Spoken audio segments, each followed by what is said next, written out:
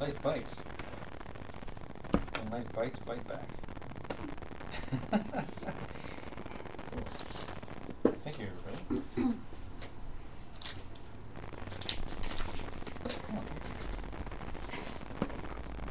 The entire food chain right here.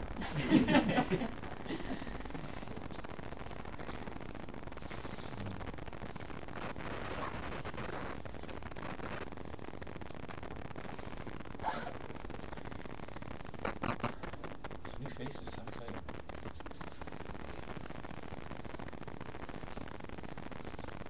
So let's all go around with a round of names, since we got some new faces. And let's just say our name and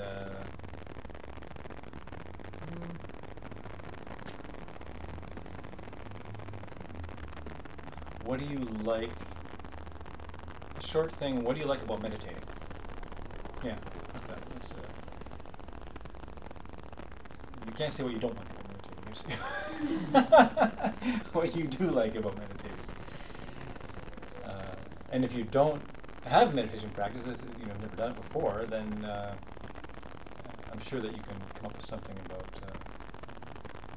anything that would involve some kind of still point of concentration, any time that you're able to focus your mind in a stream on something. So I'll go first. My name's John, and the thing I like best about meditating is it gave me the ability to be aware of how I was playing out my act in the world, and it gave me the strength, it gave me the will and the courage to be able to actually see what my mind was doing in the world and with others. So I think that's my most favorite thing. Other than there's so many benefits, but I'll just say that just one, or we'll be here all night, because I'm sure that there are many people who could say lots about it. So we will start with Marge over here. My name's Marge, and it's pretty much what you said, but learning that. Mm-hmm. Right. Learning how I see myself. Mm-hmm. Nice.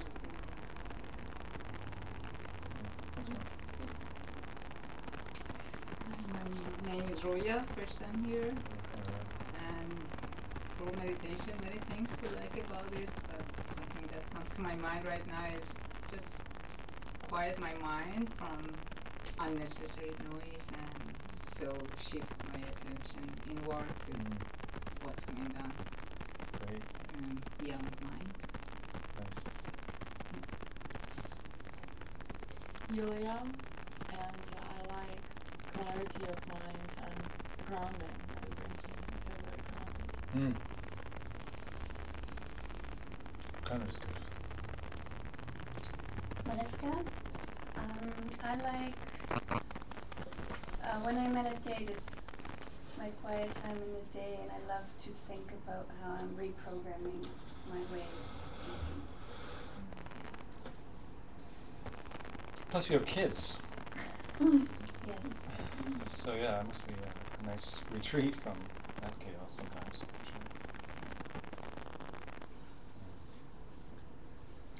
I'm Amanda. I like all the things that all of you said, but I think I really like the moment when I've been sitting for a while, and at the end of the out breath there is just this complete ocean of calm, and I just want to sink into it more, but then I have to breathe again, and this goes but I love that point, that moment. Yeah. Christine, and right now it's the stillness. I love, just the stilling of the mind. My name is Camille. I like that there are so many different ways to do it, that if one doesn't necessarily work for me, that I can try something else until I get good at that and can perhaps go back to another. There's not really too much of a right or wrong way. It's whatever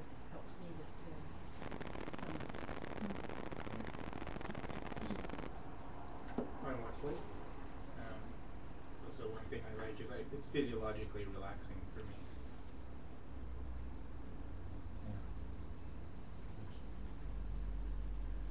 My name's Steve, and I'm relatively new to meditating, but I've found a lot of happiness from it and calming of the mind, and I find that because it is new, every time I do it, it gets more exciting and more interesting and more finding out interesting things about myself. Wow. So relatively new is a relative term. Yes. Yes. So when you say relatively new, 6 months? 6 months? Yeah. Yeah. So it sounds like you've been doing 6 months of steady practice. Not steady, no. But 6 months of a couple times a week. Nice. Okay. So yeah, you're probably one of the big sessions we actually just did recently was we went floating over at the float house, which was a pretty amazing. in the salt water thing? Yeah. Yeah. I found that really awesome. Yeah. Yeah, that was a really cool way to kind of drift off and fall into a deep subconscious meditative state. So it's cool. Yeah. I'm looking forward to this though. This is new to me, so Cool. this is great. Awesome. I'm Jasmine. Hi, Jasmine. And like Steve, we're fairly new, and I like the challenge of quieting myself. Mhm. Quieting my mind. So for you like the challenge part of it. There's something about the challenge Yeah. that is intriguing for you. Yeah, Yeah. falling out, falling in, falling out, and Yeah. shooing the cat away, and it's all Right. part of the Interesting, right? So that's exciting for you, that part. Yeah. Yeah. Yeah. That's quite. There's many people that would not agree with you. It's frustrating, Yeah. but that in itself is a learning experience Right. as well. Right. It's interesting Everything that frustrates me. everyone has, right? It's very interesting that everyone has a different process around what's going to make them feel discouraged or not. And we all have a different, basket of those kinds of things, right? And what excites us and what doesn't excite us. But notice there is quite a common theme, right? It's there's something that meditation can give us that nothing else can give us, right? There's nothing else quite like it, right? And you can call that still point concentration or stilling your mind, and you can get those kinds of peaceful states of mind doing things too in the world, like being artistic or even just being very absorbed in your task and really enjoying your task and being very absorbed in what you're doing. But there's something very special about being able to sit down and deciding that, okay, I'm just going to shut the world out for a period of time and move inward. And was it Darren? Steve. Close. Very close. Yeah, close in a relative sort of way.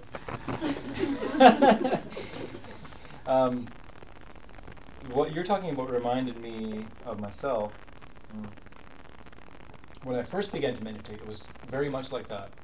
Very stoked on the process itself, right? Very excited about discovering what I didn't feel like the world could show me. Right? I didn't feel like there was anyone that could tell me or any book could show me. I felt like there was some way that I could be an explorer. And I really did feel like that, like an explorer. Like, where no man has gone before, right? Where no woman has gone before. Like that place somewhere deep inside of myself that was undiscovered country. And sure, maybe a book or a teacher could say, okay, try this or try that. But it was going to be up to me. And that, like you were saying, Camille, there's so many ways that you can do it. And I truly, in my experience, most of the sort of skill that you're going to get from this is that willpower.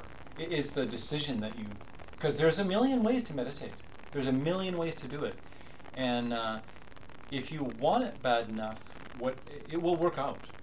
It'll work out. You'll find you'll plumb the depths of your mind. You can get to these deep places.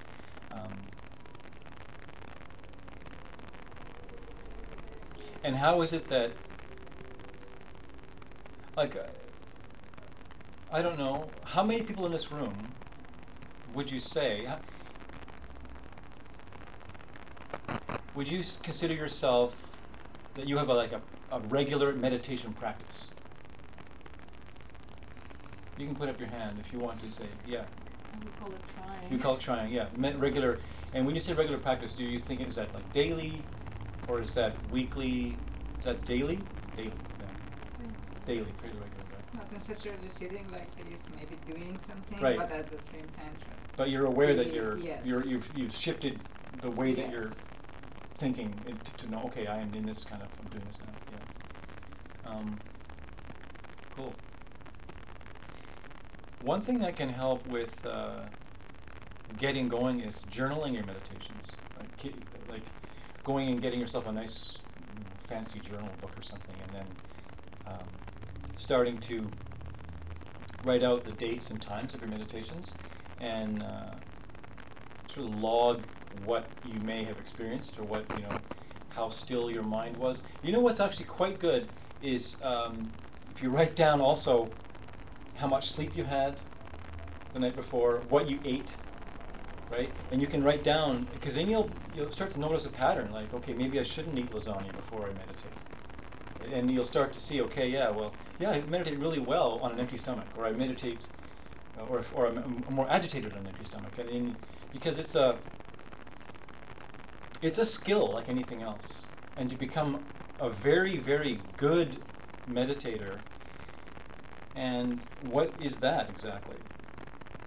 A very, very good meditator is someone who, in a moment's notice, can just sit down and go right into a deep state of meditation and not experience dullness, like sleepiness, and not experience agitation. And that takes that can take years of willful sitting.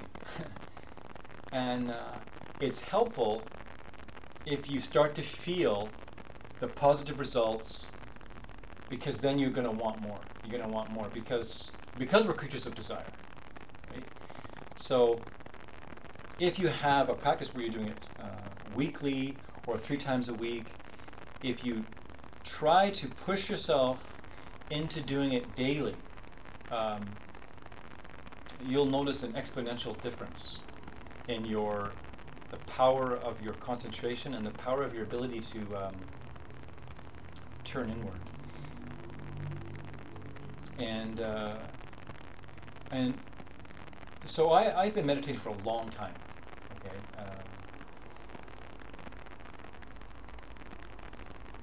And at a certain point, I hit a level where whatever meditation I was doing, whatever it was, there was always a point I would decide, okay, I'm going to go further in. Right? I'm going to go further in. And you can hit a place, and your concentration can be turned inward, where you can just decide that you're going to turn your whole kind of world inside out, and decide that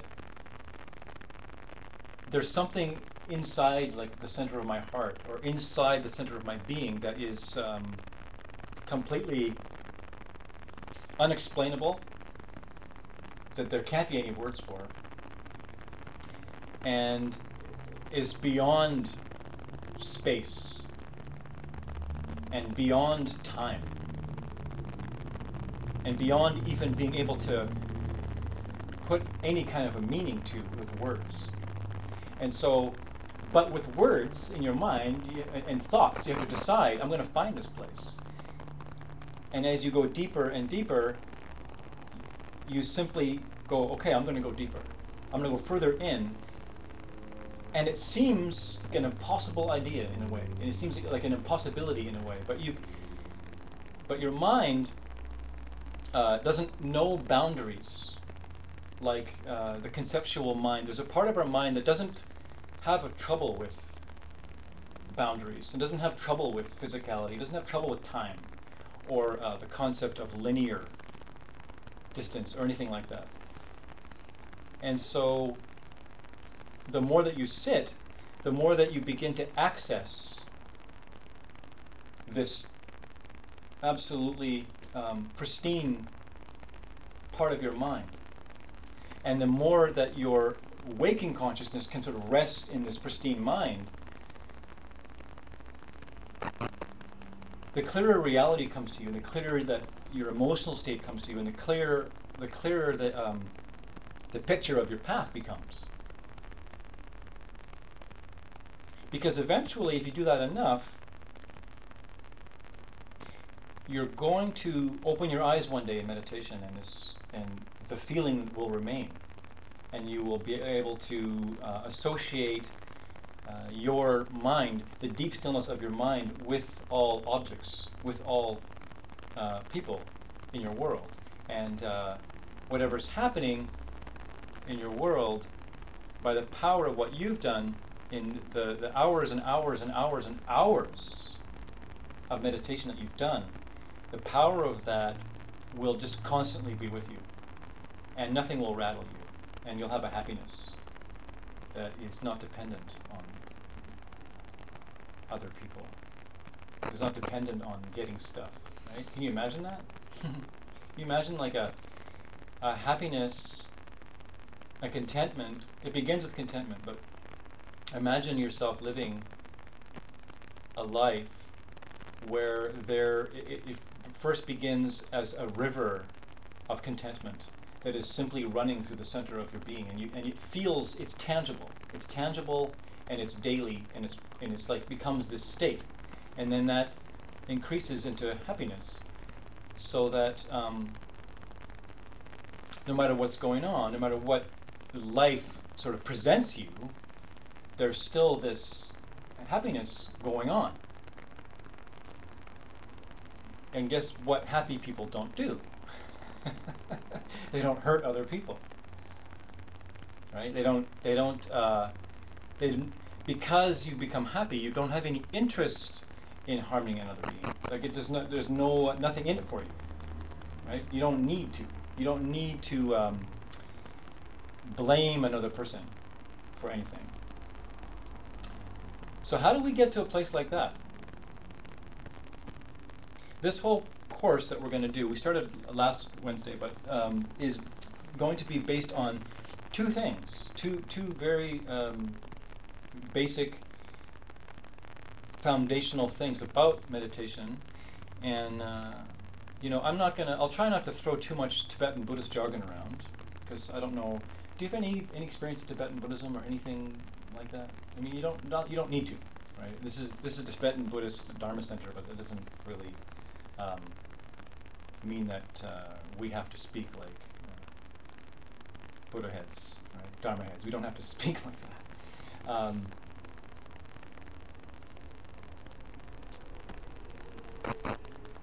And if we did have to speak like that, then I guess then there's something wrong. Then it would be like trying to say that there's only like one way, or because if you can find a way to do it, and that way works for you, then always work.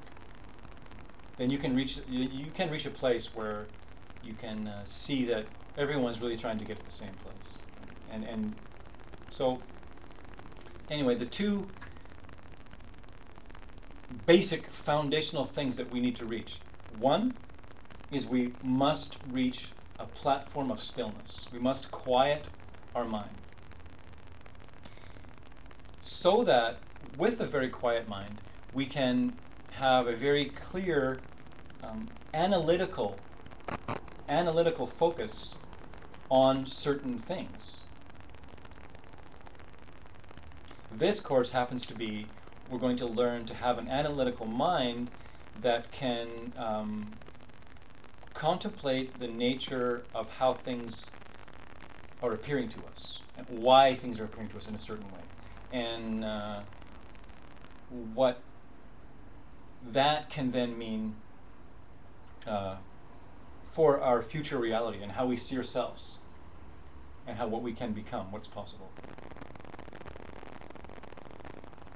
And those two things, they need to have a balance, because you can simply buzz out and try to become very still and get really complacent and kind of blissed out, but not really learn anything about your reality. And you know, if you don't take your you know, emotions and however you're afflicted about things in the world, if you don't like present that to your still mind, right, then they'll still be there. They'll still be there when you come out of your meditation. And the whole point in meditation is to try and reach this peaceful freedom in your world, right?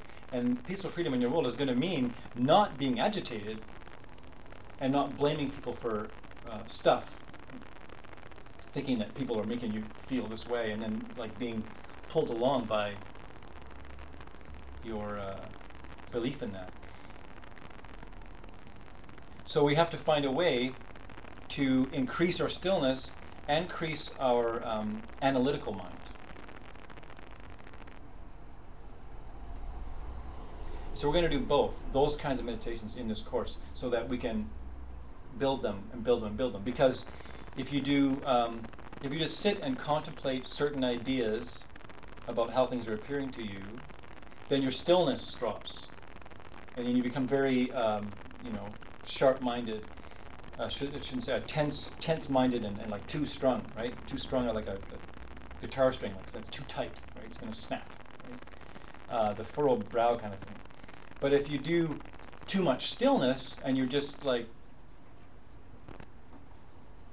blissing out and just happy that you don't have to think about anything for a while, and happy that the world is gone for a second, or an hour, or 4 hours, or however it may be for you, then the sharpness of your mind decreases. And then you get hooked on those kinds of things. And that's a great danger. And I will tell you that I was one of those people. I was one of those people who became very, very, very still and was able to completely disappear from my body and from the world for who knows how long, long periods of time. And that I was always quite bummed out when I had to always return, and when I returned, my mental afflictions were still there. You know, and so then I learned how to use that great platform of stillness that I had built, and then bring my emotions, my beliefs about reality right to the forefront, and with that still mind actually be able to analyze, okay, it doesn't make any sense, right, that this, well, we'll do meditations like it, you know, for instance, it doesn't make any sense that this chocolate bar in and of itself could actually make me happy.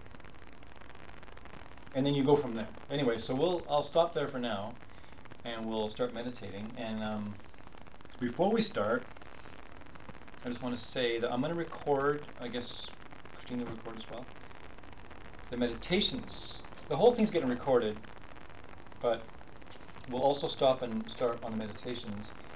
And if you could write your email down and give it to Amanda or Christine, either one. Yeah, Christine? Either one? Okay. Then I will email you the meditations, which I forgot to do last week, I'm sorry, but you'll get two. And then you can listen to them and try them yourself. But you should try them with the audio, but as soon as you can drop the audio, you should drop the audio. Because on the audio, I'm meditating for you, basically. Right? You want to be able to do it without any other voice, and start hearing your own voice, and start hearing what your own mind is telling you, the stories your own mind is telling you, and then so then I wanted to say that. So the first meditation we'll do will be a stillness meditation to build stillness.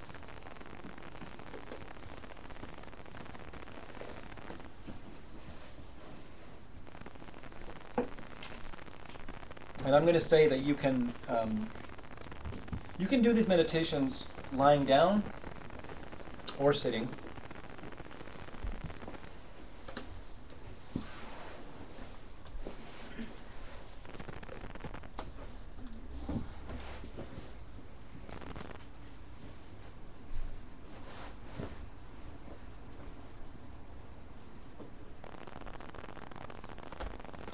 So our first meditation will be just trying to be able to focus our mind in a way that is calm,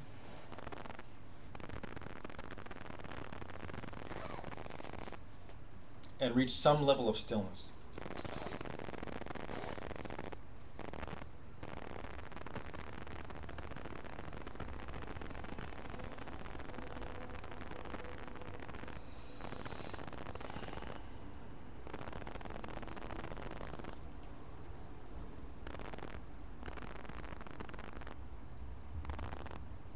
I'm going to bring the bowl, and I invite you to, as you hear the sound of the bowl, to use that as like someone knocking on your door. Hello, let's meditate, and just kind of let your mind jump onto the sound, and then keep your mind focused on the sound, and try to be very attentive. And try to hear the moment it disappears. And we'll use that as our entranceway into our meditation.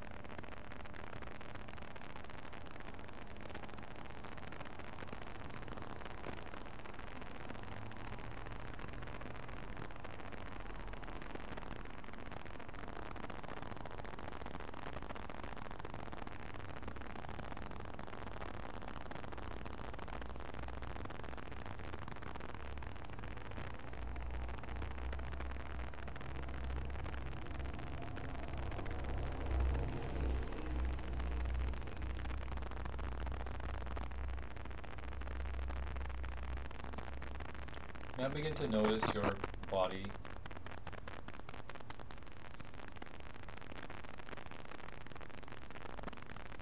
Notice the places where your body is connecting to the earth, and that's going to be chair or cushion, mat.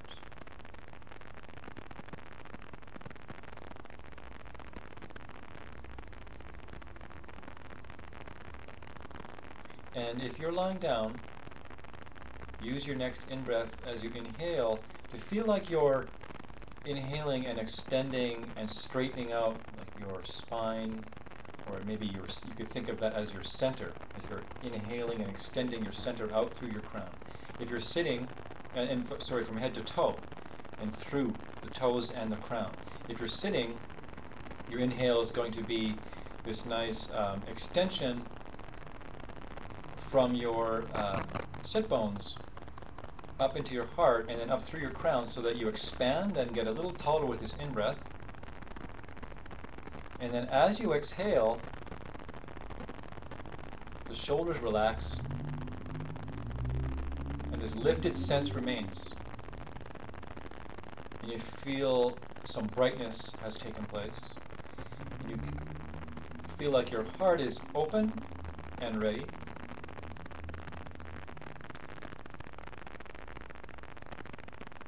Relax the hands. I always like to place my hands in a way that I'm not going to have to pay attention to my hands. So, in a very relaxed way.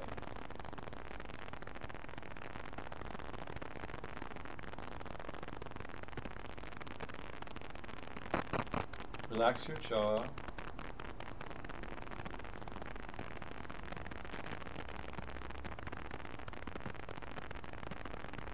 Relax your eyebrows.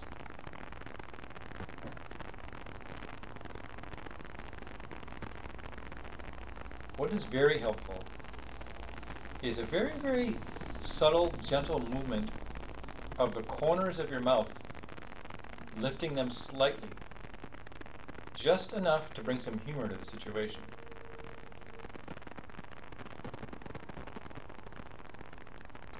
You know, you can play around with that. It's quite profound.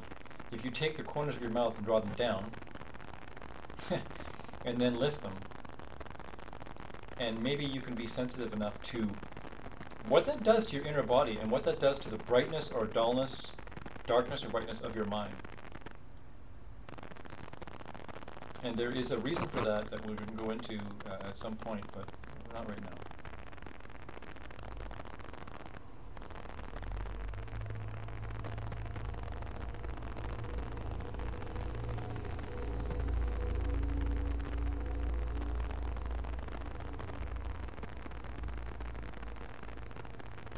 So a nice analogy for thinking of how to sit in a stillness type of meditation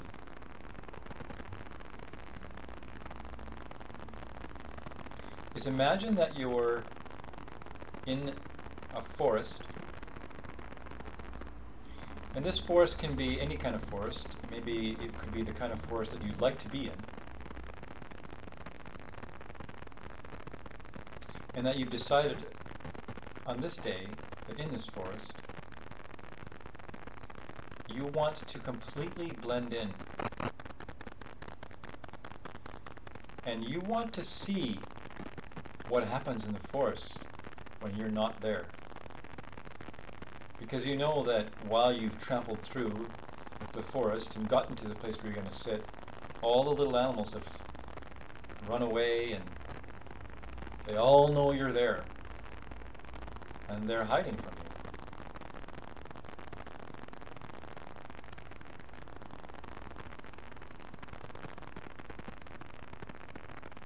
And so you decide you want to hear the natural noise as if you weren't there, and you want to feel the forest as if you weren't there. And that is going to take some motionless on your part. A very still body.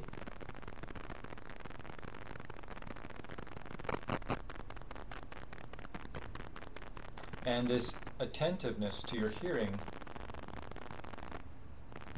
like you're really listening, trying to listen, trying to hear the small creatures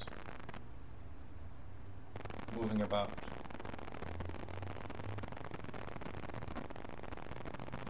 And in your heart, you know that you mean no harm, but you just have to convince the forest that you mean no harm. So you're going to be very, very still and listen.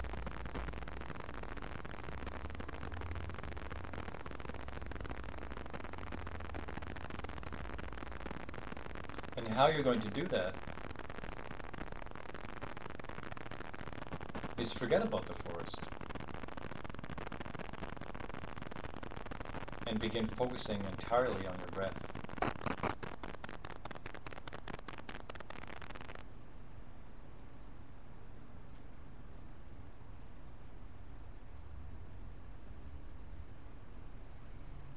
And we'll begin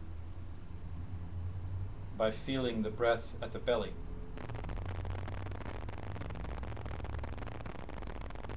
Not controlling your breath, but simply feeling the movement of your body as the breath naturally does its thing.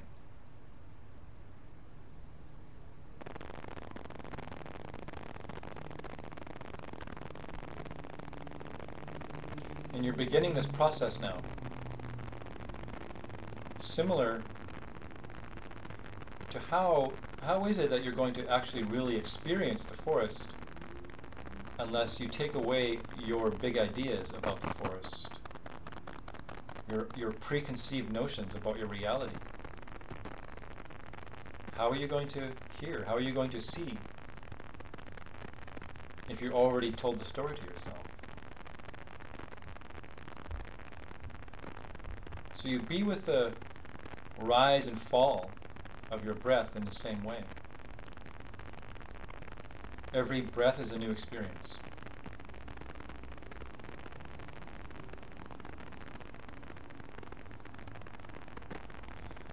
And you begin to notice the mental images in your mind. Oh, there's my belly expanding and contracting. Oh, there's air moving.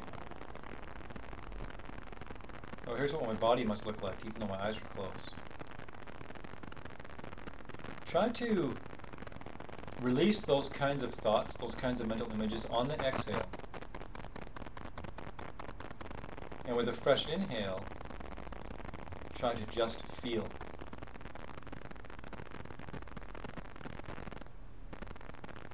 Just feel the sensation. As if maybe you were feeling yourself breathe for the first time. This luxurious feeling.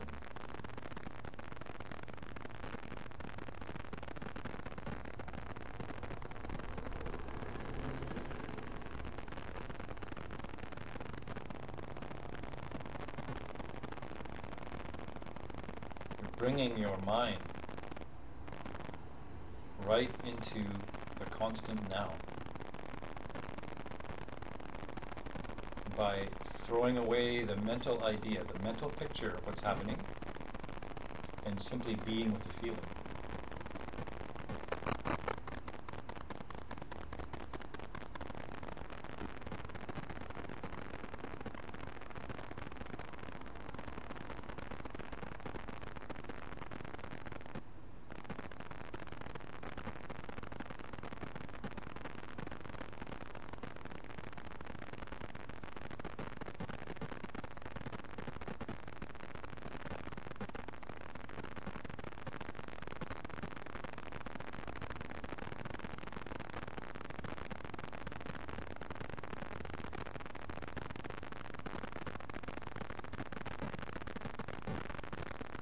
If your mind wanders off, simply relax, draw your mind back to the feeling of the breath moving your body.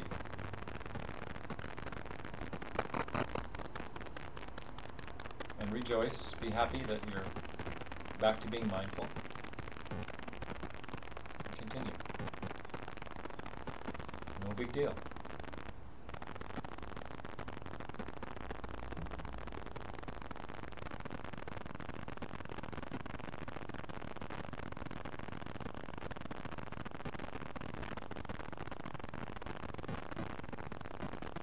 Now let's get a little more subtle with our object.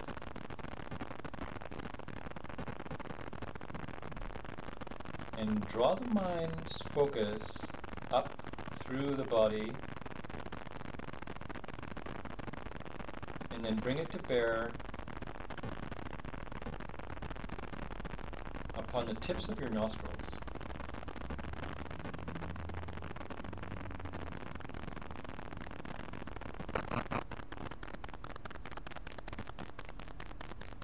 And now you're trying to feel the subtle sensation of the breath passing here.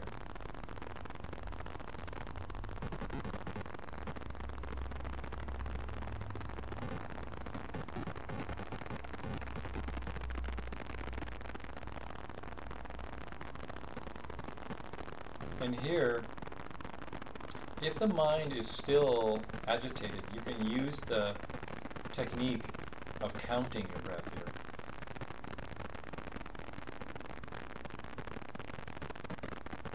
After each exhale, you can punctuate it with the number. Like a 1. And then a 2 between the next exhale and inhale.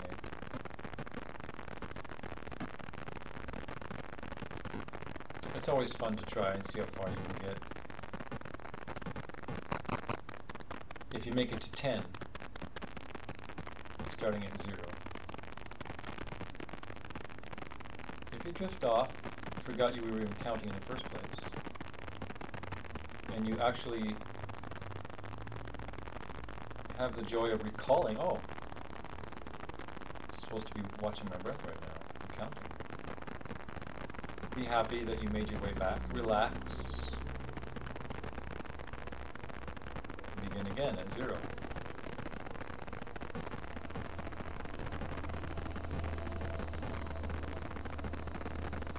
And if you could make it from 1 to 10 without losing count or being distracted, then you really didn't need to count in the first place. It's just a way to keep your mind focused.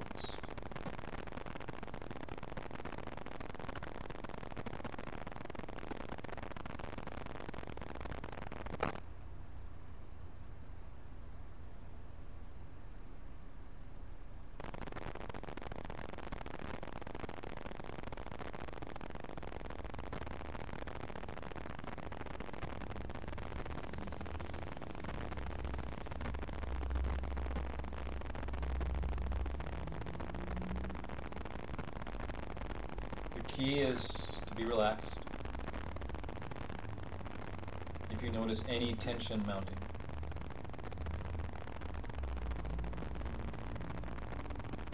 let your in-breath wrap its arms around the tension and let the exhale take it away.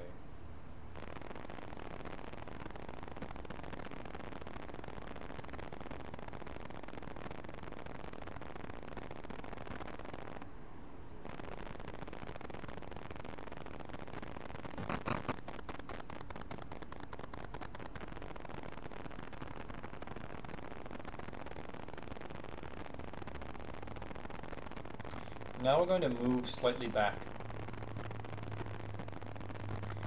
We're going to move our mind's focus from the tip of the nostrils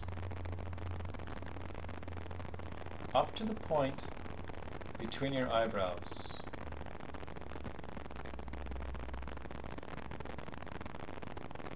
And then back so that you have a sensation that your mind is resting its center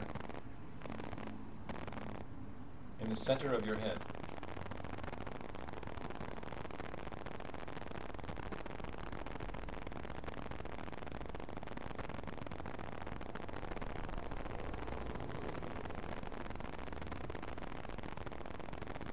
Like there's a very small glowing light in the center of your head.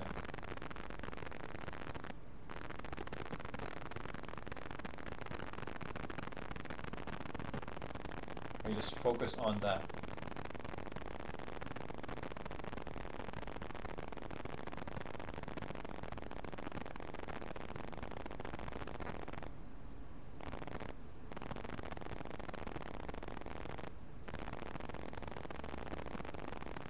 You may notice the beautiful sensation of your mind wanting to pull away, wanting to think about something else.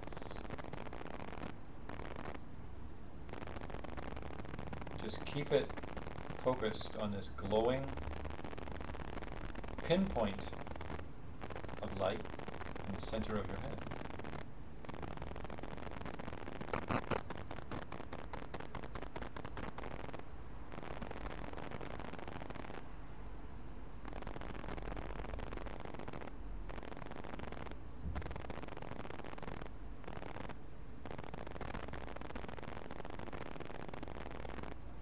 Now we're going to move that pinpoint of light feel like you're watching it go, keeping your focus as it moves from the center of your head, begins to travel back towards the back of your head, and then travels down through your spine, you could say, and lands in your heart area, center.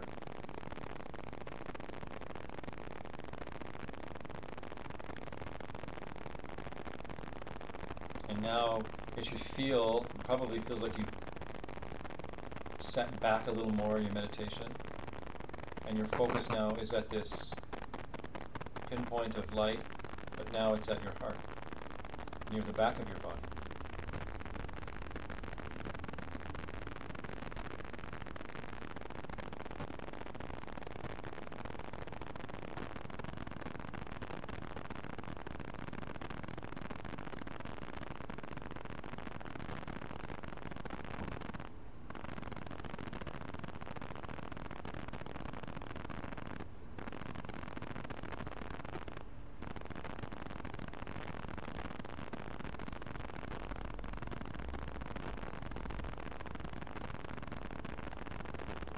And now, with this relaxed, laid back in your chair kind of focus, because your mind is back towards the back body and in the heart,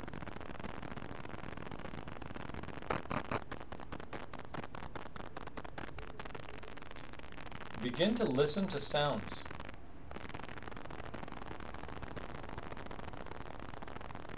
But try and keep like this awareness that you're still, like as if you're listening from your heart in a sense, so that your mind stays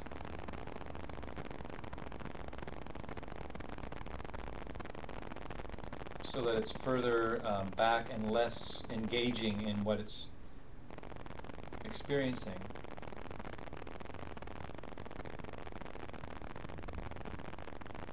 So as you hear sounds,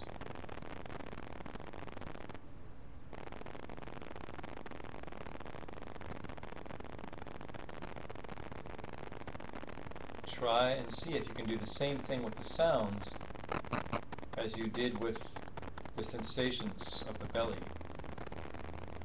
As soon as a picture comes up in your head, in your mind, that attaches to the sound, see if you can just let it go and simply hear in a different way.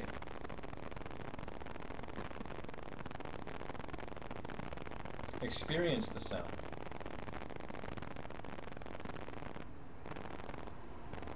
It may feel quite physical.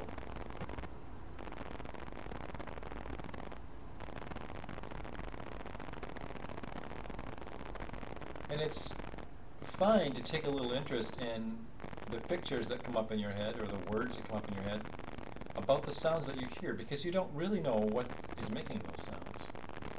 You don't really know what it looks like that is making those sounds. But there's going to be a picture.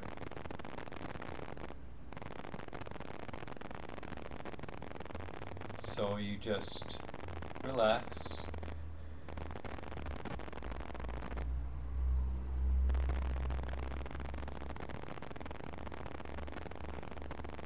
In the now. And you're in the now because you're not trying to decide what the sounds are. You're simply letting them wash over you as they come and as they go.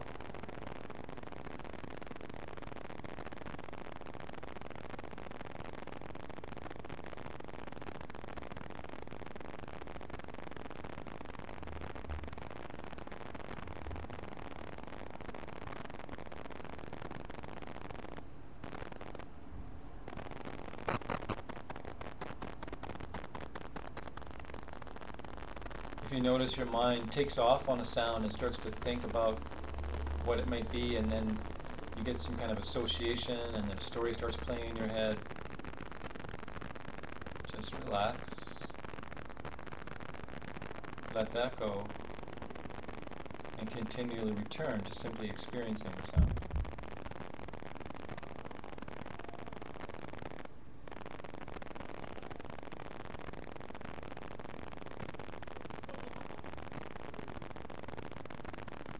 Where is the sound happening? Where do you feel the sound?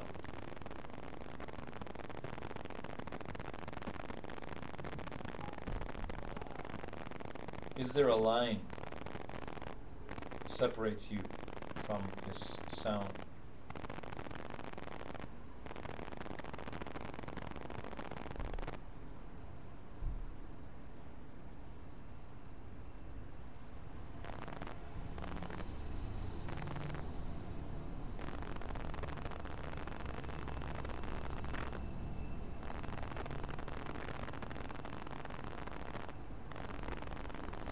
Now,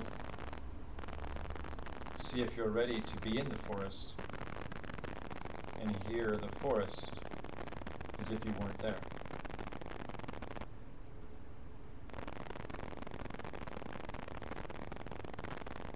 Can you just simply experience it without needing to label? Can you let it go? Can it come and can it go without your mind having an investment in what it is?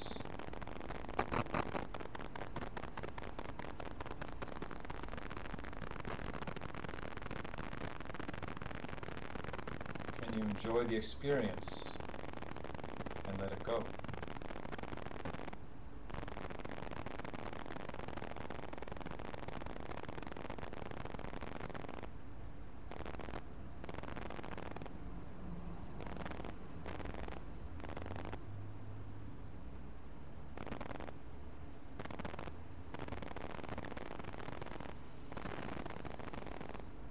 And then when you're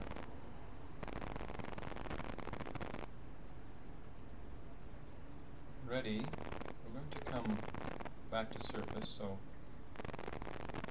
we always do this in a very quiet way. So I'll ring the bell and you can follow the sound back to surface, back to the room.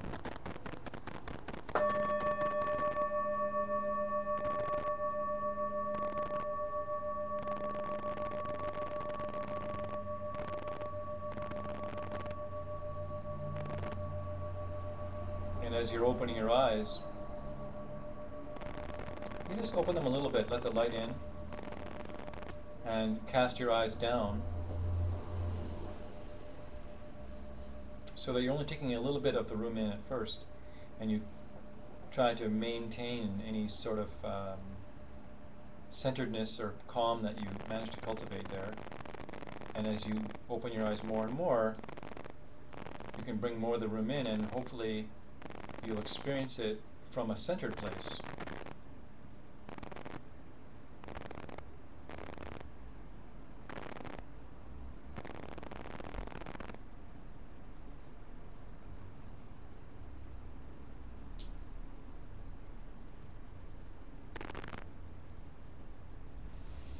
And then you can start to bring your movements to your body and shake out your legs or stretch, roll the shoulders, or anything that you feel like you need to do to bring your prana, your energy back to where your body needs it.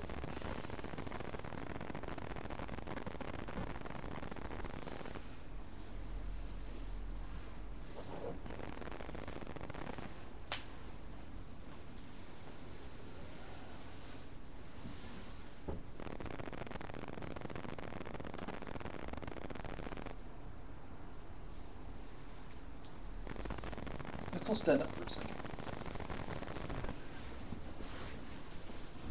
Shake off the legs. Shake it loose.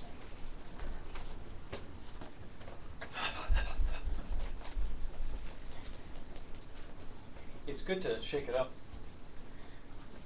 so that your prana, your winds can start to move again. Let me sit back down. You ready?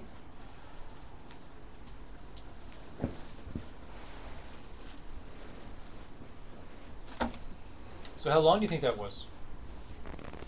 No cheating, Amanda. 20 minutes? We got 20 minutes. Anybody else? Yeah, 15, 20. 15, 20? 25. 25? 40. 40? Anybody else want to take a guess? 20? You got 20? 30? 27? 27 minutes. 27? Yep.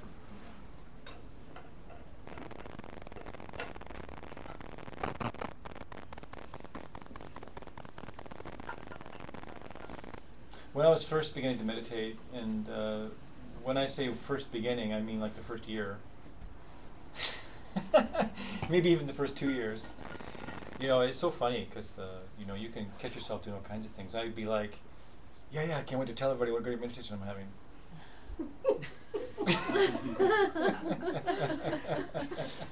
You know? Yeah. And things can get really funny, you know, and they should. They should get funny. You know, we take ourselves way too seriously. You know, we just do. Enough already. Enough of that. I know, I felt my face like really relaxed, and then again I was like, it's just like tight, like. Yeah. Where does that come from? Yeah, it's just residual belief, right? Residual beliefs in, because what you'll be finding out is you'll be finding out all kinds of mental ideas about what we think that we're supposed to be, right?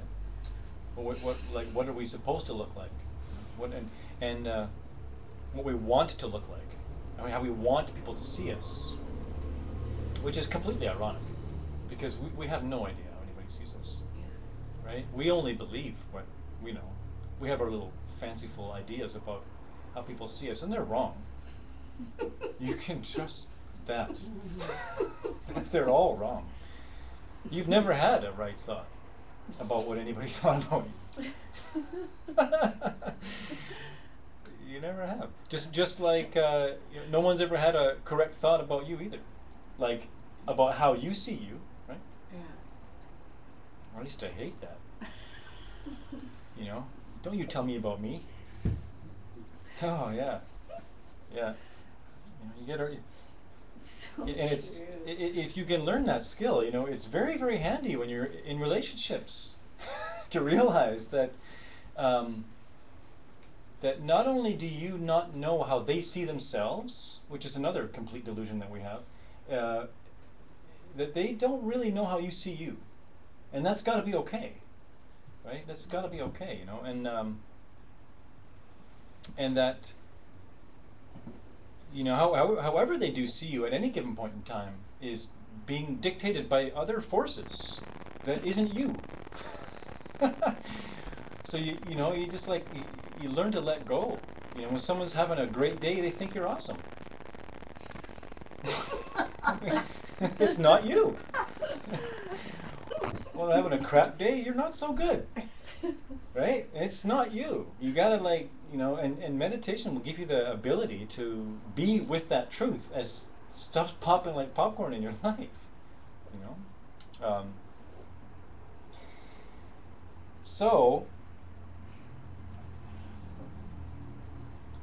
we're gonna do a little bit of the other kind of the analytical sort. So ideally we would try to be constantly cultivating a mind that. Did you like that forest analogy of sitting in the forest? Yeah, that's one of my favorite ones actually. That's one of my favorite ones, and I think that came to me like that because one of the things I did in my life was I did take 14 months quite a few years ago, and I traveled, and I camped and I traveled and I went into forests, you know, and I went into forests and I meditated. And I was doing that for anywhere from 1 hour to 3 hours every single day for 14 months. And, you know, I reached a level where I was able to go in and go completely still to the point where it was, you know, flies would crawl on go into my ears and my nose, and it just wouldn't bother me. It'd actually be quite pleasant, you know. And you know, you can get, and that's why I love that analogy, because it's like that. It's like you have to get so quiet that no one's afraid of you. You know, and then you begin to really experience kind of another reality that that you can't experience with a noisy mind. You can't experience it, like, and that then tags into regular life, because if your mind is noisy, you don't really get the experience of what's happening around you. What you get is the noise that's in your head, that's in between you and kind of what's going on, right? So that's why we work on our stillness, so that we don't have noise interfering with what we're going to analyze, right? And also, the microscope that we're looking through is not held with a shaky hand. The hand is becoming very still, and you develop this ability to just boom, and you can look at this thing, and you're steady. And if you're not steady, you don't ever see it clearly. So one of the most profound things that I was ever taught in an analytical kind of a way was this thing that is called one or many. Is it one or many? And this all revolves around this principle called emptiness. And the whole idea, the whole purpose of why we would want to cultivate stillness is so that we can get to this perception of this thing that is called emptiness, or you could say pure potential, or a lack of something. And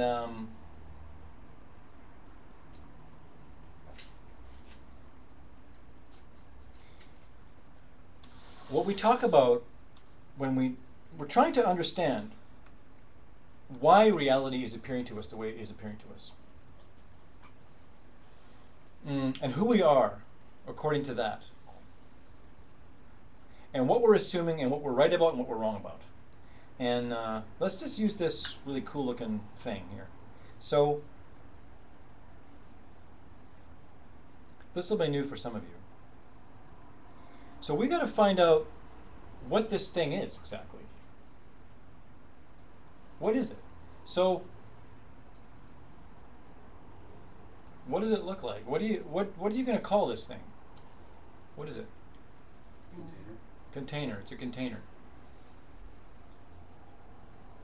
It's a container. And if it was on the floor, and I rolled it on the floor, and I rolled it towards an ant, what do you think it would be? If I rolled towards, if there was an ant right here, and I sort of went, oh yeah, here, have fun with this. And I rolled it towards an ant. What do you think the ant would think of this thing? What would the ant see? The apocalypse. In the form of some gigantic white doom machine, right? Yeah. The apocalypse, right? How about a cat? Cat sees that thing. Well, you move it first. I think the cat's not interested at all until you move it. Right? What would a cat see there? Something to bat. Something to bat, maybe? Stare at? In the mysterious way that cats stare at things? Like they know Push off something the we don't. counter just to see your reaction. What's that? Something to push off the counter just to get Just a reaction out of you. to see what you do, right? Get some attention. Yeah. How about a dog? Chew toy for sure. Chew toy. Yeah. Yeah, my dog for sure. You know, it's funny. My dog, I don't see much anymore, but he loved to chew things, right? He spent a good, I think it was about 6 days chewing on a golf ball, right? And do you remember, I don't know if they make them in that way anymore, but remember that the old golf balls, it was like, 10 million elastics, all like squeezed into, I don't even know how, well, he's just like, and then one day, or watching, he goes, whoa, and he just jumps in the air, right? He jumps in the air and he's like freaking out, and he goes back and he looks at this thing, and what happened was he broke it and elastic popped out. So then he was like coming up with this thing, right? And then he relaxed and cheated some more. And then did it again. He just like same thing. He just like freaked out. And he jumped in the air, and you know. And to like what you know, for me, it's like a golf ball, right? Yeah, stupid. It's a golf ball. But you know, to him, what was that thing exactly? And what the heck went down when the elastic, right? What went through his mind? Right? And it was a very, very real experience for that dog, for that beautiful dog. And so the dog sees a chew toy. Well, how about somebody? How about a human who has never seen anything like let's just say someone who's lived in the jungle. Like, what's that? Airport security. Airport security. Airport security. How about a baby?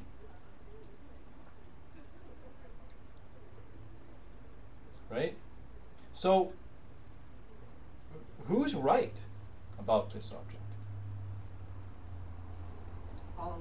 They're all right. Everyone's right. Anybody else agree with that? That they're all right? Everybody's going, yeah, they're all right. Yeah. Okay.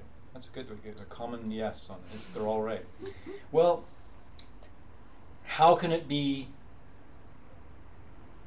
all those things at the same time? How can this one object be all those things at the same time? Being seen from different points of view. Being seen from different points of view, right. So, but when we look at this object, does it appear like it's a bottle? Like it really is a bottle? And it's hard to imagine that bottle isn't here, right? Because bottle is not here, is it? It's here. It's here. It has to be. Because if bottle was here, then what would that mean? Everybody would see it as a bottle. Everyone would have to see a bottle, wouldn't they? So, but we don't really think about those things. We don't really, it's just we don't understand that we're doing that all the time. So every single thing in your life is like a picture in your head that you're throwing at an object. We'll talk in future classes, we don't have time, about that you don't have a choice. It's not like you can decide all of a sudden, like, no, I want to see Chew Toy right now. You can't just see, you can't, like, for you, it's not a Chew Toy. And if we want to get crazy, we could say, well, you know, there are beings that associate their world is a very blissful experience, like a very high, like a realized or like angelic, or you could say like a Jesus type figure or an enlightened being would see this, and it would be a cause for bliss. They'd look at this and it would be a blissful experience just to look at it, right? And it would appear to them as if, yeah, this is an object of bliss. For the ant, it's not an object of bliss, is it? Unless, you know, it could be, I guess. You could climb up and see the heights. But, you know, so what is not here is what is the emptiness of this bottle, right? That's when we say emptiness, we just simply mean that there ain't no bottle here other than the bottle that we see. So,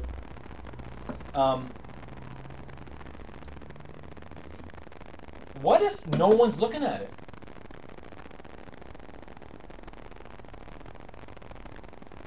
Is it a bottle? We all leave the room. The dog's left, the child is left, the ant is scurried away. No one's perceiving it. What is it? Does it even exist?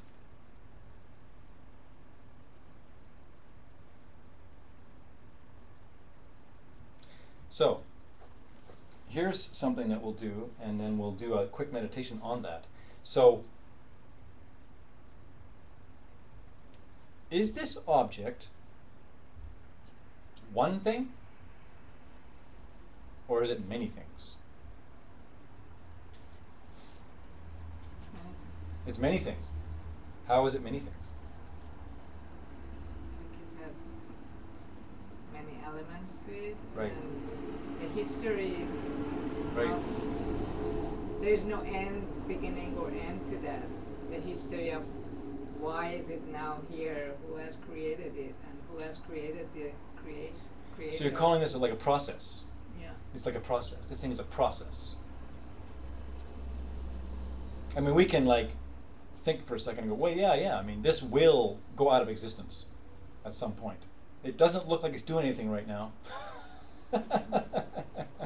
You know, but it's rapidly, you know, deteriorating, you could say, and it's relatively rapidly deteriorating. In the span of like all existence, it's actually doing a lot right now. So, okay. But are there parts to it? Right? Yeah. There's a bottom? Right. There's a bottom, there's a top, right? Conceptually. Conceptually there's parts. Right? But there, okay, so there's conceptually there's parts, but there's not really parts. Like what is bottom, what is top. These Right. are again our definitions, aren't they? Sure. Yeah, what is the bottom and what is the top, right? Yeah, what's cold without hot. Sure. But you could still say, you know, relative to concepts, there is parts to it, right? I mean, what are the parts? There's a lid. There's a back, a side. There's writings on. There's parts. There's writing on it, right? But isn't it just one thing? No, it's not just one thing. Is it one thing with parts? Yeah. One thing with parts. One thing with parts. All the things from the universe that have come together to make it happen. Right. So this is the whole universe then. Yeah. So this is the whole universe as we know it right now. This process of looking at this bottle is the entire universe as we know it. Right now. You should teach this class. So here's the cool thing about this. When we look at this object in normal life without like being in a class and thinking, we just see like, oh yeah, there's a bottle, right? We don't really, right? There's like, we think there's an object, there's one object, generally speaking, right? But if you notice, you're not really looking at one object in a sense where our eyes, if you'll notice, try and look at this and just see it as one thing and not see its parts. Right? You can't. The mind is like constantly, your eyes are constantly picking up data from this whole thing, like in just all over the place. You'll notice it, right? It's easy if you think, okay, I'll just look at the parts now, and just go look at the, whatever the bottom, the sides, either the writing or the top, the shadows, the light, And that's easier, because you're like, yeah, okay, yeah. But then, trying to see it as one thing. Try and see all the parts at once. You just, right? So, what that leads us to think is that, okay, it's a bunch of parts that in our mind we're labeling as one thing. We can't actually see one thing. So, the beauty of this is really we think that we're seeing the whole thing. Like, you know, what we don't realize is we are constructing this thing in our mind constantly. We're like, because really, all you can really see with your eyeballs is like a cardboard cutout of whatever your angle is in the room. And your mind is putting together the rest. Your mind is like making up a back, right? I mean, if you walked in the room and you saw this, and you know, you wouldn't even know. I mean, you've probably been caught like this in illusions many times. There could be like a long stick coming out of the back of the scene that goes straight back and you can't see, right? And then you just be, oh yeah, there's a bottle, and I turn it and the stick comes out and you're like, whoa, right? But so that's like if you take that all the way down the rabbit hole, that's like a heavy idea in a sense, because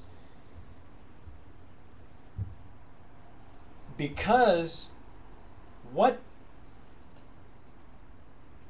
makes you you is what you see. You know, it's like the dog is a dog because he looks at these parts and puts together one object, which is chew toy. Right? You're like, if you do see this as a normal, like a bottle, you're probably a human being. And it's because of that makes you human, is that you, right? Because it isn't a bottle from its own side. It doesn't have essence de bottle inside here anywhere. It's void of that. So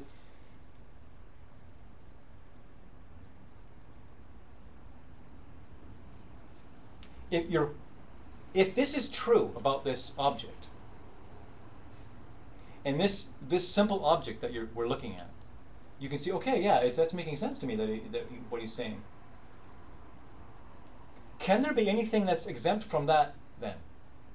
Could there be anything in the world that you look at that presents itself to you as one object, self-existently, giving off for everyone in the universe to see as a certain thing? Could there be anything that exists like that? Could there be anything that you see in your world that you're not imputing the label upon? How could you see it? Right?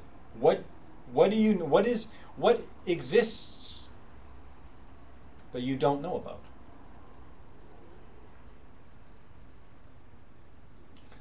So later in the next few classes, we need to talk about why that's important, and why it is that we're forced to see certain things the way that they are.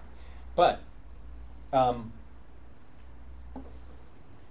right now our job is to try and get a still mind, and have an object like that in the forefront of our mind, and begin to do an analytical thing like that, and realize that, well, wait a second. At every moment that goes by in my reality, I'm filling in all the blanks. It's me.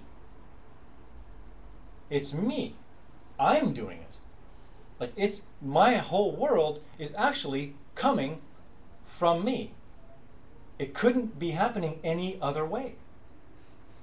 And that's a very sneaky and slippery idea to get, because it's going to be clear and then it'll be gone, be clear and it'll be gone, and it'll be really, really gone when someone does something that you think is unpleasant and you want to blame them for your feelings.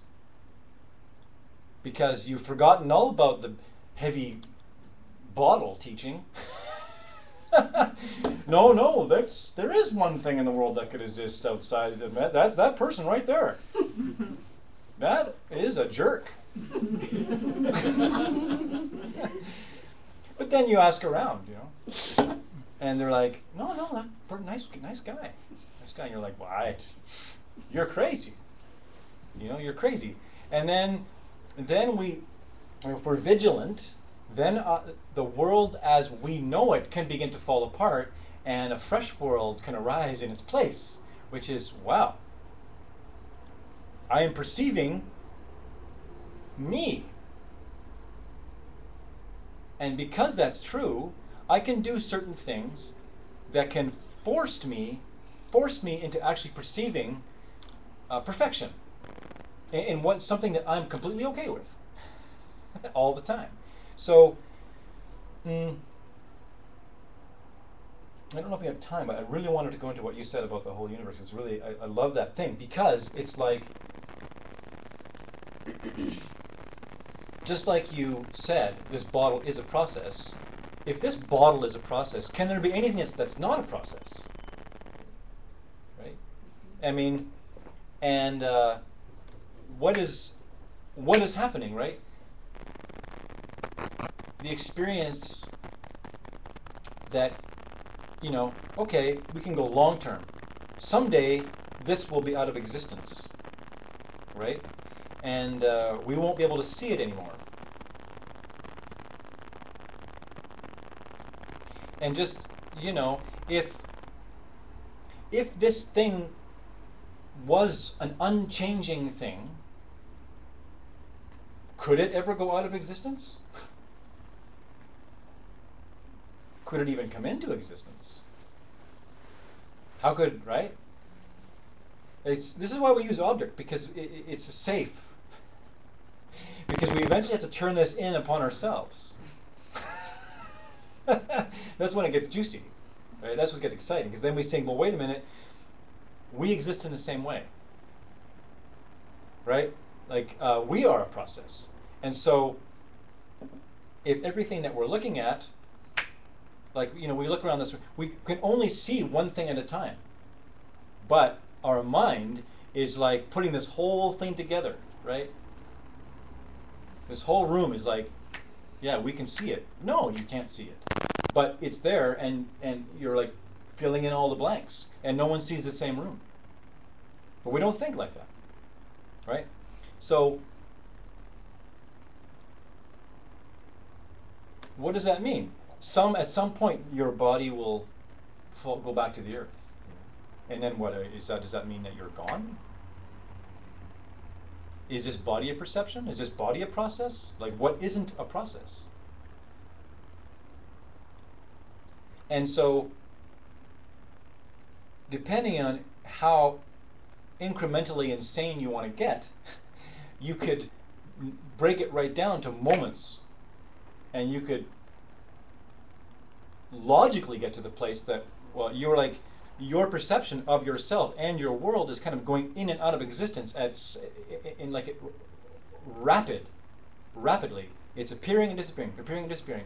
A new you, every boom, boom, boom, right? Because if it wasn't happening that way, what would that mean? That would mean like you were unchanging, and the whole world would be like a big frozen Iceland, and it could never even have came into existence. Right? There's something going on, right? So it's kind of like that. Your whole universe, right? The universe as you know it is going off right as you look at this bottle. Because what you are looking at is your whole experience. And everything that you've ever done is coming to play. Everything you've ever thought or done, or however you treated others in the past, your whole, eons of experience is like ripening into this one moment right now. And then goes and comes and goes and goes. And then, so, we need to learn how to really kind of get that, so that we can then take apart this idea that things are appearing like at us, so that we then start to do the things that we need to do in order to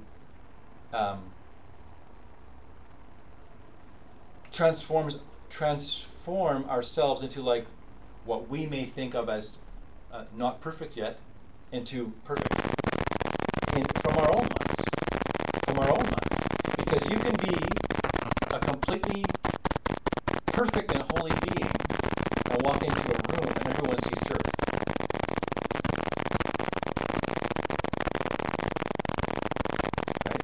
you can see yourself as a schmuck, and someone with different kind of eyes sees a holy being, right? And so these are the ideas we have to get used to. This is like the gigantic rug that gets pulled out from underneath you when you start to really meditate and start to think about these things. It's a big rug, right? So let's now, does anybody mind going into 9:15? No objections? Okay. So let's do a meditation.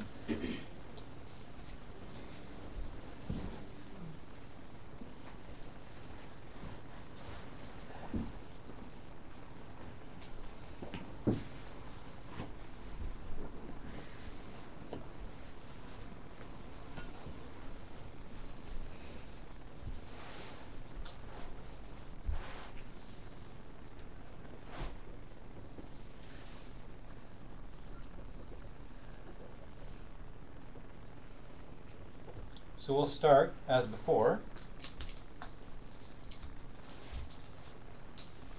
with the ring of the bowl.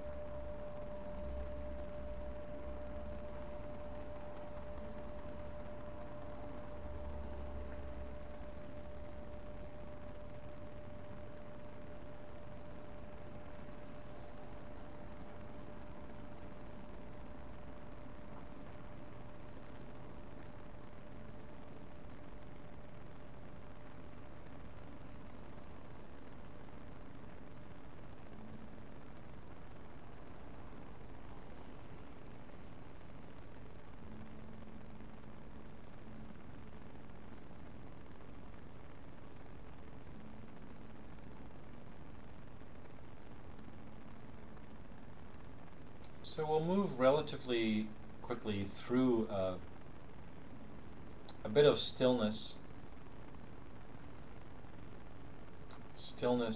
prompting, which hopefully there's a bit of a tag left there from the last meditation, so you can tune into that.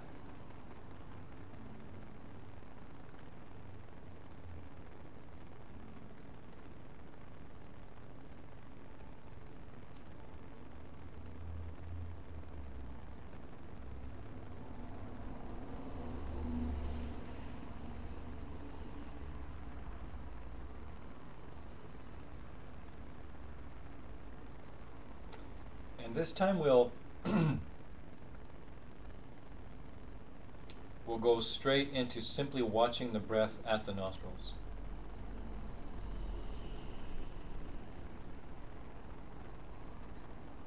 You have your little smile on,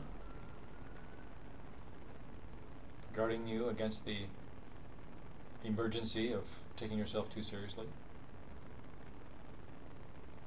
Gentle smile, inward smile.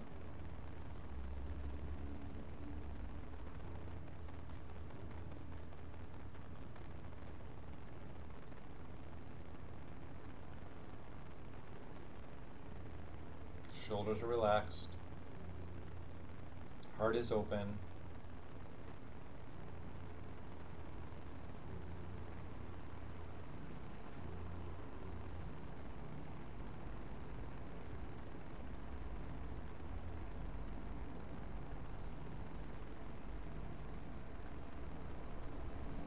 And you're watching the breath as it passes the tips of your nostrils.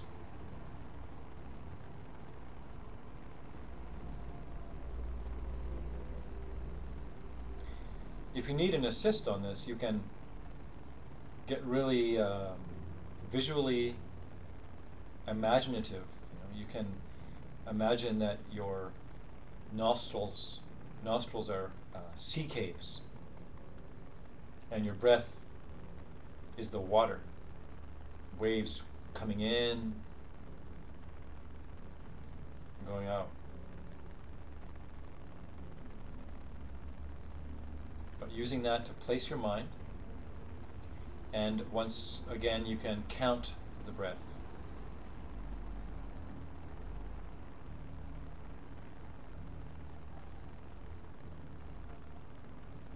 If needed.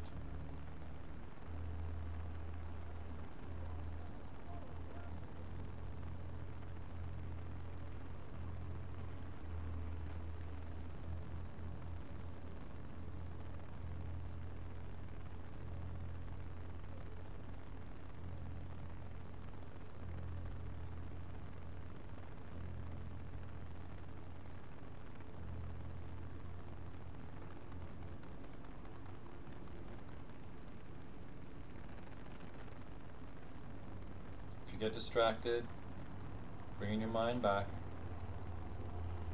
beginning to count again, or just beginning to breathe, beginning to watch the breath again. It's very important to not be bummed out if you do realize that you've drifted off, and actually do the reverse, which is be happy and rejoice that you managed to bring your mind back to the object of the breath, because that is the moment in which you are training your mind to be completely still. It's the beginning of total stillness. So be happy.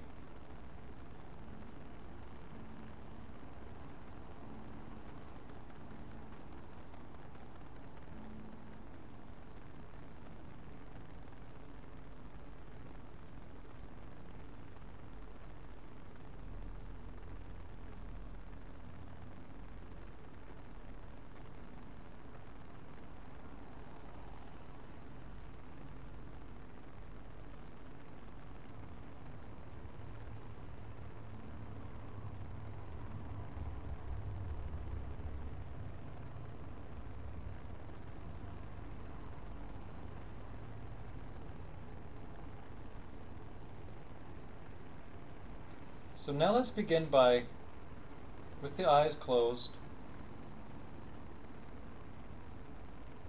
think of your own body.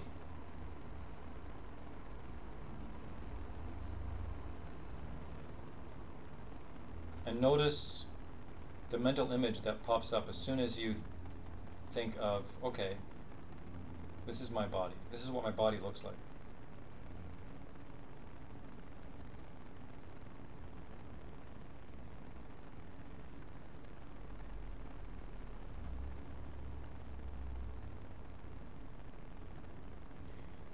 And then begin to think of certain parts of your body.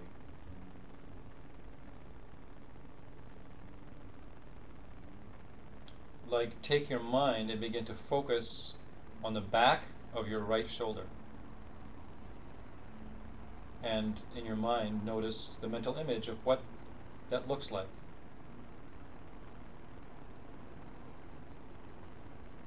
See it clearly in your mind.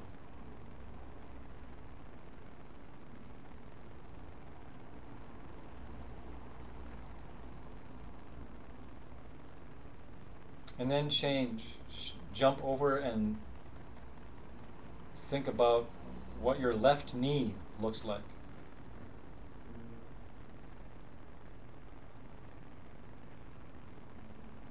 And you'll notice the level of your mental kind of fluidity or pliancy is how soon you can let go of the shoulder and go to the knee.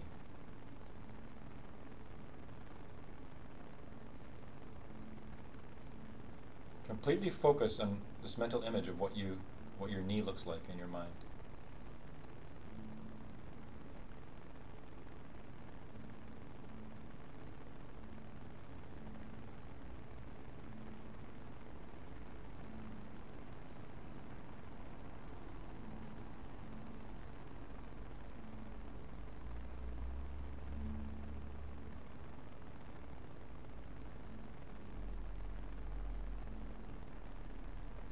And then switch from the knee and begin to focus on your right foot.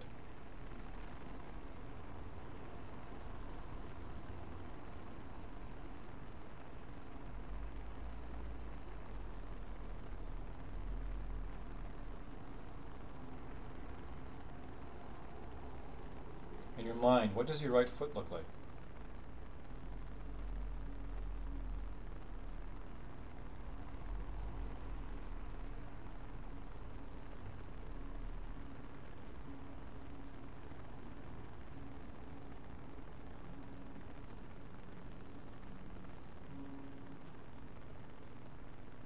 As you focus on your right foot, can you focus on your right shoulder at the same time, the back of your right shoulder at the same time?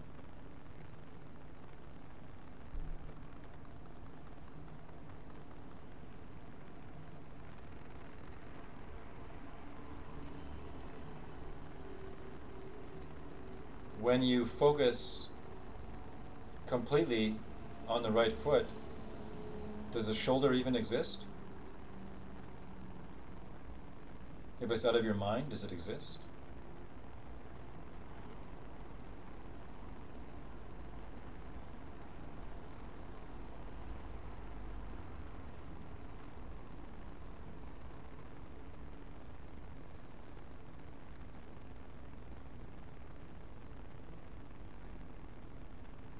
Now focus on your left big toe.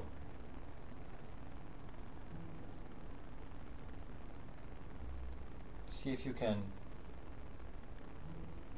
be pliable, fluid, and simply go right to your left toe and focus on the image of what your left toe looks like. And let go everything else. Let go everything else.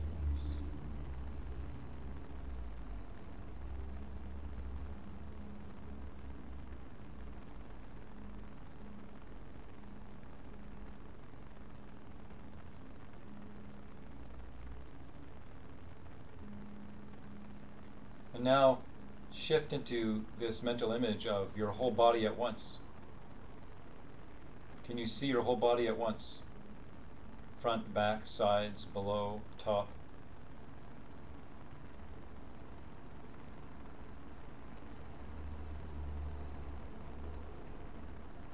Is it even possible?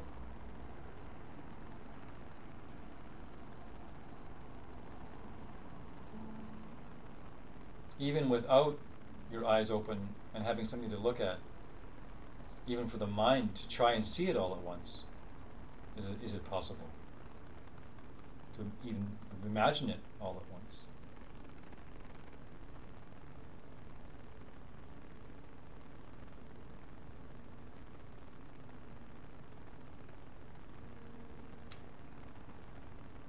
And then go to the mental image of your whole back body. The back of your heels, the backs of your calves, backs of your thighs, bum, lower back, mid-back, backs of your shoulders, the back of your head.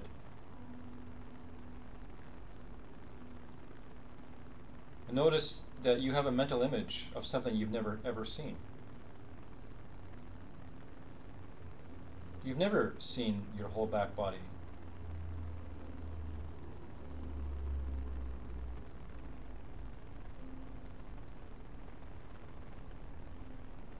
You don't know what the back of your head looks like. And yet there's a mental image.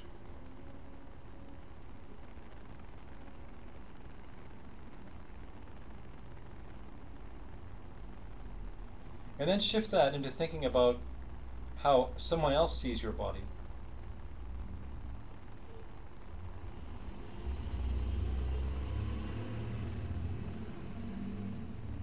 How do you think someone else sees your body? And notice if you have these assumptions.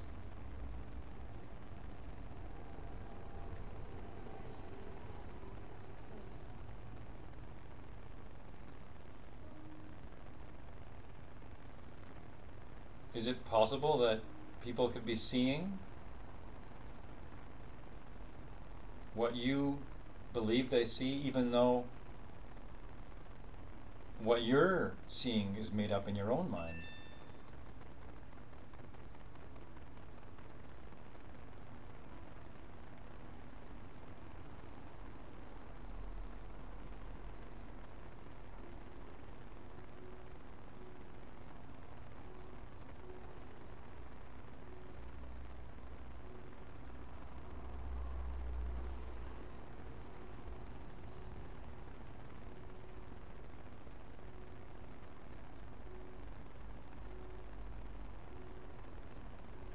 And then come back to this mental image of your own body as you see it in your mind.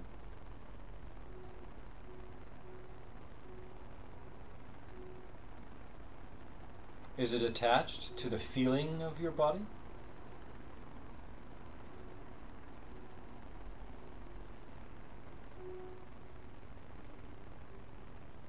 If you feel what it's like for your hands to lay on your legs or the floor or wherever they may be, does that change the mental image of what you think your hands look like?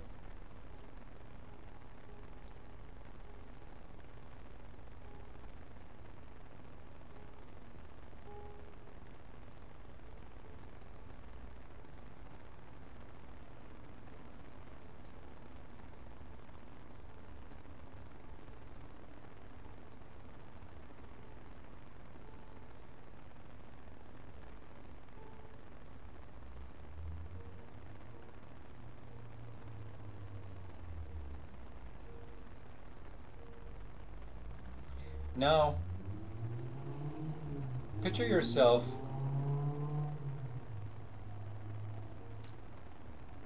as some kind of, whatever your idea is, of a perfect holy being. And what your body would be like. Maybe it's made of light. Maybe not, depending on your mental image of what that would be like.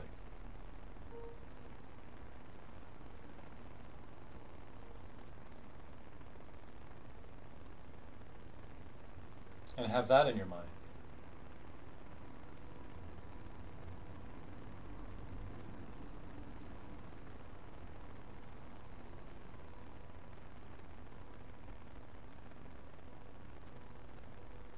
And then switch back into how you may see yourself as quote-unquote normal. This different mental image. Is it more real?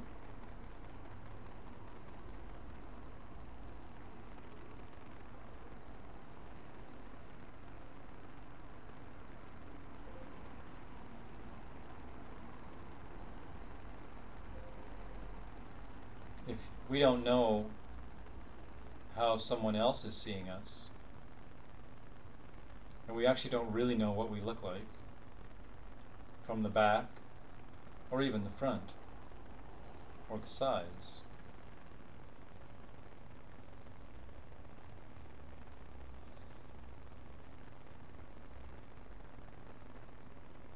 then what is possible? 10 years ago, could you have visualized what your body is now?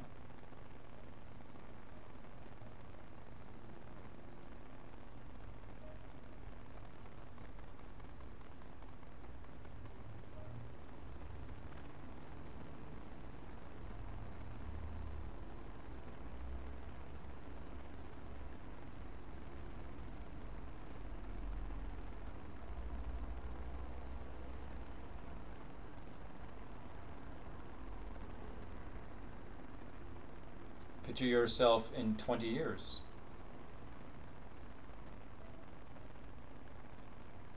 What's your idea? Is there any way of knowing? And yet there's a mental image there.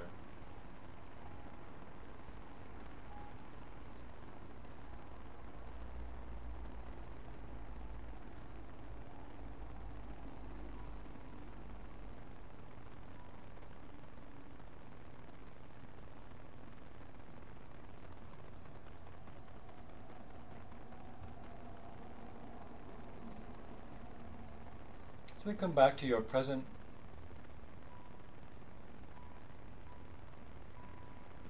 again, just being with the mental image of how you see your body, your idea of your body. And see if you can catch that feeling of knowing that it's a mental image. It's coming from your mind.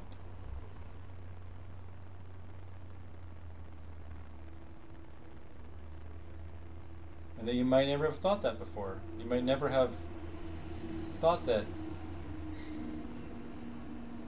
it's a constantly shifting and changing mental image that you're mistaking for the actual object itself.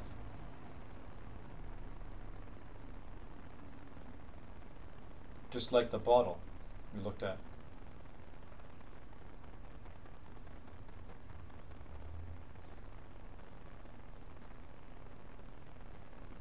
Not realizing that we're filling in the blanks. And that something inside of us is bottle. Or we could not see that bottle. It would be impossible.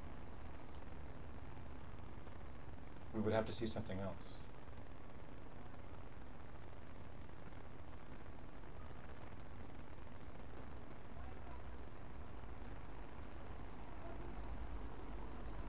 So now you have this feeling of the awareness of that process going on, and how you might not have thought of that before in just this way, and you just try and be with that feeling and that knowing that that is what's happening as you sit in your stillness and try to hold that awareness, and that you're constantly projecting this mental image that is what you think your body is.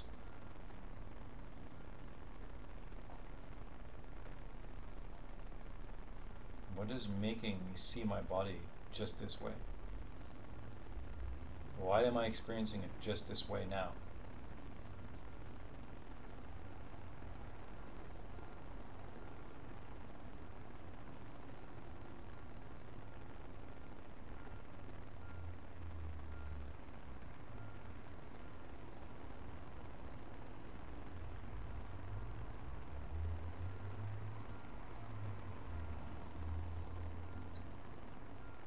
And you kind of toggle around. You stay with your stillness, your still point, and you're like, oh, I don't know how anybody sees me.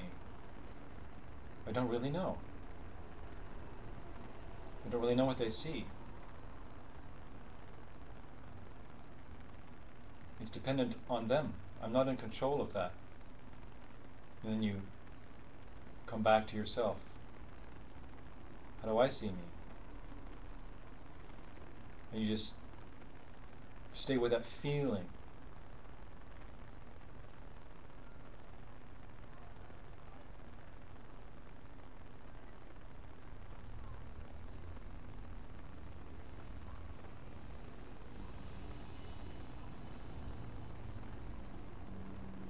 And then we're going to come back to the room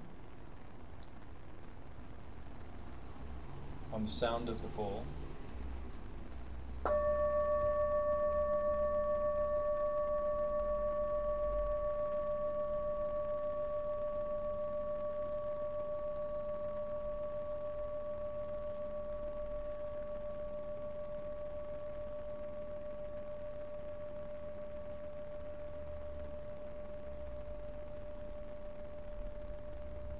Slowly bringing yourself gently back.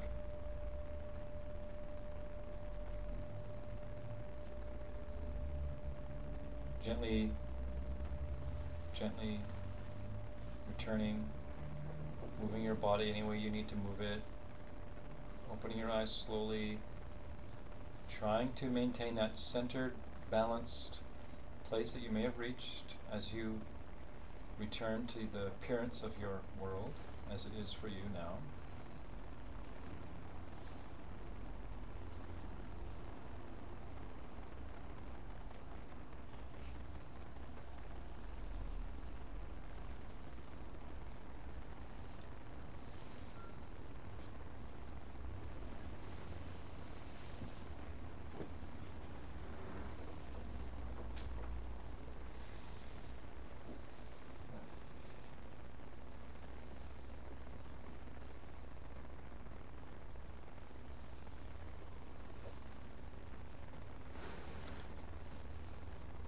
So we're going to end the class now, and because we're already gone over, I'm going to say if anyone wants to ask any questions, feel free, and if anyone wants to just bolt, feel free. But before we go any further, let's just take a moment and just have a wish in our heart. Just have this thought that by coming here tonight and meditating a little bit, thinking about these ideas a little bit,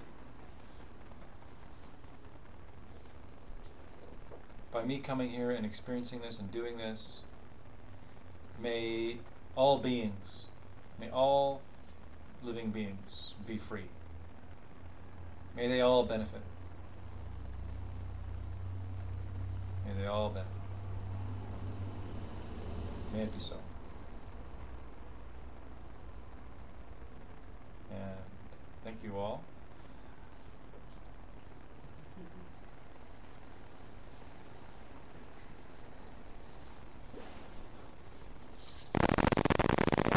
And maybe we'll pick one person like Christine, so it's less confusing. If you'd like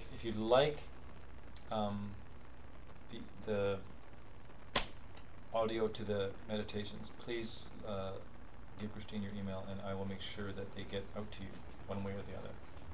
Yeah. Even if I already have your email, please write it down, or just say your name, so that I don't miss anybody. Because sometimes I'll get home and I'll forget someone or something like that. So be very good.